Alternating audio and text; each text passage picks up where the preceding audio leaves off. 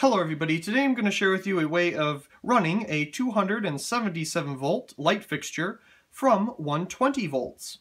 Now this method that I'm going to share with you is only for experimental purposes and should not be used as a permanent solution to this problem.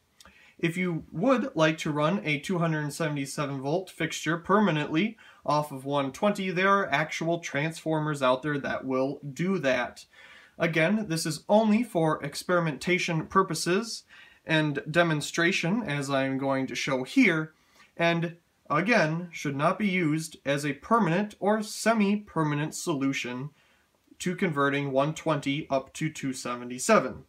Because of that, I am not responsible for anything that you may damage or harm, being that yourself or equipment or anything else around you. So please, if you do decide to do this, proceed with caution. Anyway, let's go ahead and take a look at some of the equipment that you will need for doing this. So we have on the right here a power cord for getting our 120 volts to our circuit that we are going to create. We have a jar of different wire nuts. So we'll have some different ones there.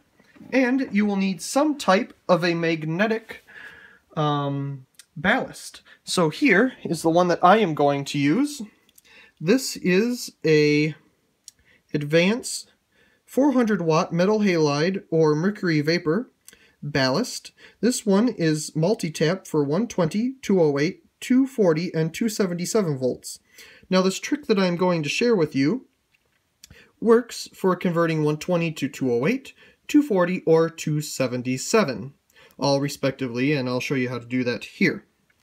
So there's our transformer that we're going to use. You do not need to have the capacitor for it as it shows on the diagram there. That's only if you're going to use the ballast for its intended purpose of actually running a 400 watt mercury vapor or metal halide bulb. I have not tried this with any larger or smaller ballast. This is the only one I've tried it with because it's beefy enough that I'm not too afraid of it harming itself or anything else. So, of course, we'll need some type of a fixture that is only for 277. I just happen to have one here. This is an induction street light with a 277 volt electronic ballast. So, let's go ahead and see what we need to do here to make this work. Let me get a good camera angle here. Now, the reason we're not doing this directly on the carpet is I don't want to have any of this stuff right on carpeting. That's not really safe. So that's why we're doing it on the tile here in front of the fireplace, for example. So, first off, we're going to need to find some of our power leads here, which happen to be these two for the ballast. And they're already stripped, which is nice at the ends. We'll also need to look at the wires on our ballast. Look for the ones that say 277. We'll need that one. I always hook up the common anyway. I don't know if it is required or not, but it's always good to just do it. And 120. So you'll need these three wires, the 120 wire, the 277, and the common. Those are the wires that we will need from the ballast. There are two common wires on the ballast, actually, for this one. It doesn't matter what one you choose, they're both the same. And we'll need our cord, of course. So, let's go ahead and get some wire nuts here. I really like to use these orange ones or black ones. This size seems to be pretty good for almost anything. So, what we're going to do is connect our 120 volt to our 120 volt here on the ballast. Let's see, let's not tangle this up too much. So we're going to connect the 120 to our power in here. Remember to twist your wires, so make good connection. And we'll twist our wire nut on there. Make sure no wire is coming out either to make it safe.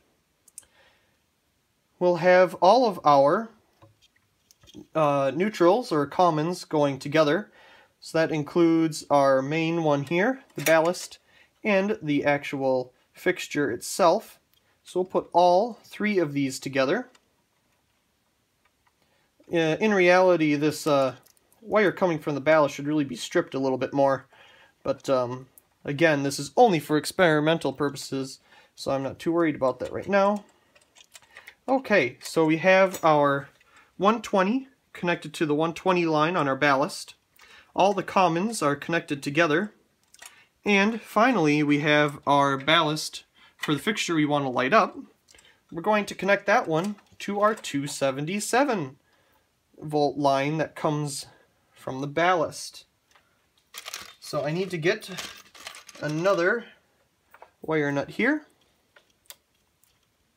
I'll wire nut that one on as well. So, once again, we have the 120 from our main line in, going to our 120 on the ballast here. We have all the commons put together. The fixture that we want to light up, we connect to our 277 line on our ballast here. So, let's go ahead and move back a little bit here so we can see both the bulb and our wiring. So we're going to take our plug here and let's go ahead and plug it in. And there you go. We're now running a 277 volt fixture from 120. Fantastic. So that's how that works. Of course, this induction is 80 watts, so it's quite bright, so we can't really see anything else. Again, this is only for experimental purposes, so it shouldn't be left on too long, except for this little demonstration here. So we'll go ahead and unplug it. But that is how it works. I've heard of people doing this before, and on some forums as well. But I decided to do a little video on how to actually put it together. So anyway, if you did do this, I hope it was a success and you didn't hurt anything, or even yourself. Hopefully you didn't hurt yourself at all. That would be fantastic, obviously. And you enjoyed your fixture that you've been wanting to turn on forever, but you've never found 277. So you may be wondering, how do you make it work for 240 and 208? Well, same idea. If you have a fixture that is only for 240 volts, make sure that it doesn't pull too much, because again, this is only for experimentation. And just hook up your 240 volt line to the 240 volt line on the ballast, wherever that may be. It's apparently this one right here. This is your 240 for the input for this ballast. So you're hooking it up to the 240 input line. That's what we did here. We hooked up the line input for the fixture that we wanted to light up to the input line on the ballast for 277. So it's very interesting that way. Again, same thing for 208. You have a fixture that is only for 208, use the 208 line. So it's kind of like a really interesting step up and down transformer. I don't know if it works stepping down, but it works going up.